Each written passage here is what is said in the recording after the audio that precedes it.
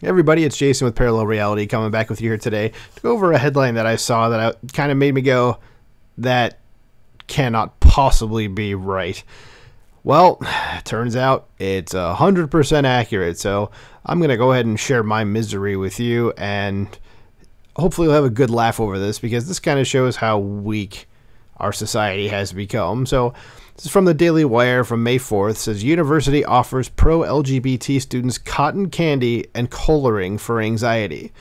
Yes, because these university children, is I guess what we'll call them, even though they want to call them students, these between probably mostly 18 and 22-year-olds need to be treated like third graders, or less.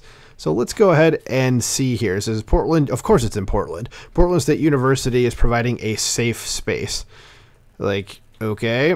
So it says a university is offering its pro-LGBT students cotton candy, coloring pages, and temporary tattoos to soothe their anxiety. Seriously, is this for, this is what's it called? Like when your town has one of their little parades or festivals every year, and it's like the little booths, it's like a mini carnival sort of thing. Oh, hey, let's go here and get some cotton candy. Let's get you a temporary tattoo. We're dealing with literal children here, feeble-minded people. And what about other people who are not LGBT? Do they not have some issues as well? Why do they not get to imbibe of the same sort of things as the LGBT students? Anyway, let's go on and see how many brain cells we can lose by the end of this article.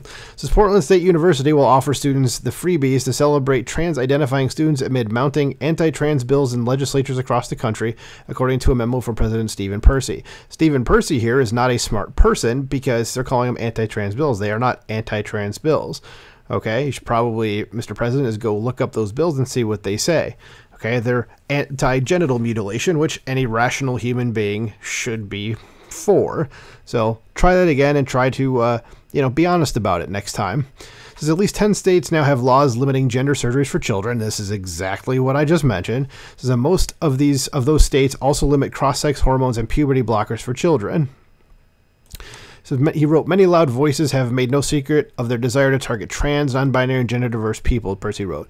Okay, only one of those things is actually a real thing, which is the trans. Okay, there's no such thing as non-binary. There's no such thing as gender-diverse. Okay, there's only two options. There is no third option. Okay, because when you're trans, you can only seem to move from one to the other, or vice versa. Doesn't ever seem to be a third option. How about that? There, it's solved. We're done.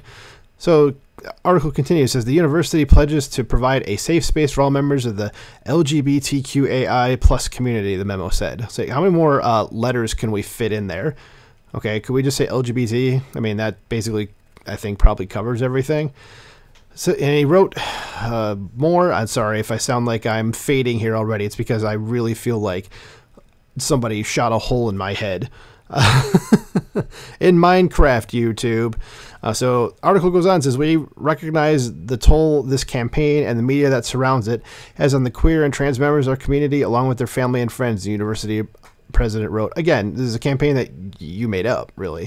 So there's an embedded tweet here from a Michael Weingrad. I do not know who that is. It says Portland State University President Stephen Percy indicates there will be no criticism of trans ideology allowed on campus. So they are an anti-free speech campus.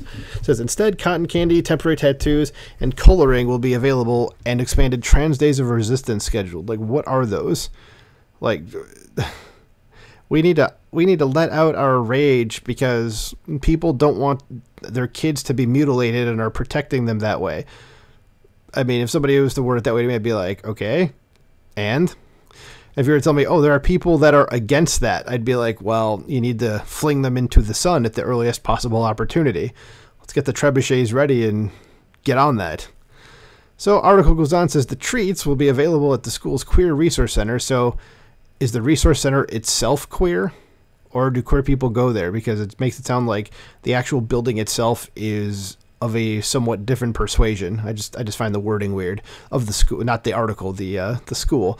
So it says the treats will be available at the school's Queer Resource Center when it hosts a trans and gender expansive celebration and community hour every weekday from 12 to 1 p.m. for a week. Okay. The Queer Resource Center also hosts a trans social space called Tea Time I see what you did there. Every Friday from 3 p.m. to 4 p.m. But it's in case people are not looking at the actual article. It's just the letter T, not TEA, like, you know, the English do. But I see what you did there. The university's efforts to comfort pro-LGBT students came just as Peter Boghossian, a former Portland State University philosophy professor, was visiting campus to discuss with students whether children can consent to puberty blockers. Go look this dude up. He's a legend, this guy, Peter Boghossian, and I mean that in like the, he's just a cool dude sort of sense. Like, if you guys remember years ago, there was a story of some professors, or you didn't even know that they were professors, but you found out that like these professors were submitting research papers, like fake research papers, to a bunch of woke journals to see if they could actually get them to pass, with like one of them being, and I'm not even kidding about this, Mein Kampf, but some of the words were switched around so that it was more of a feminist screed as opposed to a certain mustached German guy going on a screed against my people. And like, they got accepted at places, and then it came out later on that like these guys did that. Like, he was one of those three, James Lindsay, and the lady, what was her name? Was it Helen Pluckrose? I think it was.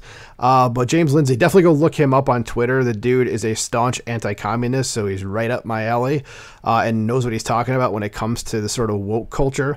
But they work together on a bunch of these things. And there was also, I think, another article, now that I think about it, about like why dog parks are racist. I think they wrote, or something like that. I mean, they were honest to God, like ridiculous articles that they were submitting. And again, I think they submitted 17 total papers or something, and like somewhere like 7, 8, 9, 10, somewhere in that area actually got accepted. And I think a few were even published. So it's pretty ridiculous, the stuff that they did. But again, go look up Peter Boghossian. A very smart dude. So this is back in 2021. Boghossian resigned from the university after teaching there for a decade, saying the school has made intellectual exploration impossible, which you can totally tell from the president's comments that basically you can't criticize these people. Yes, because that makes things work. Every time you can't criticize a group of people, things always turn out great, don't they? So it says, when he resigned, Boghossian said Portland State University has transformed a bastion of free inquiry into a social justice factory whose only inputs were race, gender, and victimhood, and whose only outputs were grievance and division. Doesn't that like describe practically every college these days? So on Thursday, Boghossian tweeted that student activists attempted to disrupt his conversations with other students, adding that he is embarrassed for them, and as I would be too if I was in his position. He also tweeted a meme mocking the university, offering cotton candy, temporary tattoos, and coloring pages to students. So here's an embedded tweet from the professor himself, and this is him right here with the white hair on the right hand side. The student activists at Portland State attempted to disrupt our public conversations today. I am genuinely embarrassed for the activists and disappointed that they prevented students with sincere objections from engaging us. And then just another, like, looks like retweeting or quote tweeting, I guess that's what that's called. Sorry, I'm not up on my Twitter lingo, but just quote tweeting this garbage ghost person here. So article goes on, then he quoted, this meme, funny cotton candy. Yeah, this is a pretty funny meme. Anyway, goes on, says the school's Queer Resource Center, remember the homosexual building, also sent out a memo warning about the provocateurs coming to campus and advising students to ignore and disengage. They're not provocateurs, they're just asking questions. That's not provocation. Learn what these words mean, people. So the intention of provocateurs is not to invite productive dialogue. No, for them, this is exactly what it is. You're just calling provocateurs because it's a word that means bad people to you. You're not using this word correct, and this is a thing leftists like to do, is to show you that they know what these words mean, but they're intentionally using them incorrectly. Okay, so that they can, make everybody just look bad. It says their tactic is to provoke students, faculty, and staff, record it, and turn our community into clickbait material to be consumed by other folks with anti-trans stances. No, they're just trying to get you guys to realize what you're doing. That's all it is. So they wrote, legally we cannot stop them. No, so you're going to probably try in other ways because you're an extremely violent movement of people. Does the memo encourage people to come to the Queer Resource Center to enjoy the treats and make crafts? The message also encouraged people to wear masks as an act of community care when not eating or drinking. Yes, because we still need to be wearing those stupid things. Jesus, talk about like a hive mind here. You can only do this. In one clip from Boghossian's visit, a man yells at him and tells him to go play in the freeway. Yes, again, these are violent people that just want you to go Minecraft yourself. Okay, they do not care if you are to be shuffled off of this mortal coil, as it were. Like, they do not care, and I can't stress that enough. So it says the world is better off without you pieces of shit out of it. Or with you pieces of shit out of it, the man says. Says, asked to give an argument in favor of gender surgeries for children, the man responds, no, shut the F up. I don't want to argue with you. Okay, so that's your rebuttal to him. Just asking you a legit question is you don't have an answer for it. That's because you probably haven't actually thought about it, and you're just going with the line that your side does. Okay, you don't have it. You just have nothing to say about it. When your response is, I don't want to argue with you, that to me says you don't know what you're talking about, and or you have no argument for that or for your side. Okay, so James Klug here, embedded tweet, says, unhinged trans activist in Portland State completely loses it on Billboard Chris. Again, he's another guy you should go look up. Peter Boghossian and me says he doesn't want to explain why mutilating kids' genitals is okay. He just wants his way, okay? Yep, this is an authoritarian, okay? He's the kind of person that you should watch out for. This is not I assume that's who it is. This is not a good person. Watch out for that person. This last year, about 300,000 American teens 13 to 17 identified as transgender, a sharp increase over the previous few years. From 2017 to 2021, gender dysphoria diagnoses in children nearly tripled, and over the same period, gender hormone treatments and surgeries have become trendy despite alarm from parents and medical professionals. Young people who previously identified as transgender have also spoken out about regretting getting medical intervention. And that's generally because, if you look up the statistics, like, kids grow out of this. Like, essentially, once they hit puberty, like, I think it was, what was the number, 80% of children, like, the dysphoria that they're feeling go away.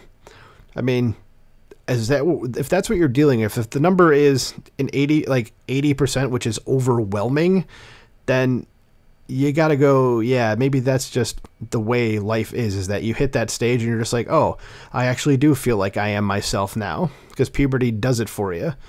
Okay.